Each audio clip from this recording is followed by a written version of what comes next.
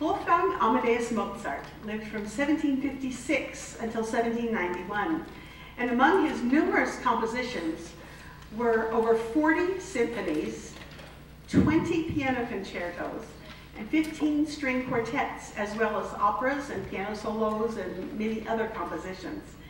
Mozart's string quartet in C major, K157, was arranged by Mr. Lynn Glassock, retired percussion professor at the University of North Carolina, Chapel Hill. Professor Glassock was Dr. Lambert's primary percussion teacher for his master's degree at UNC.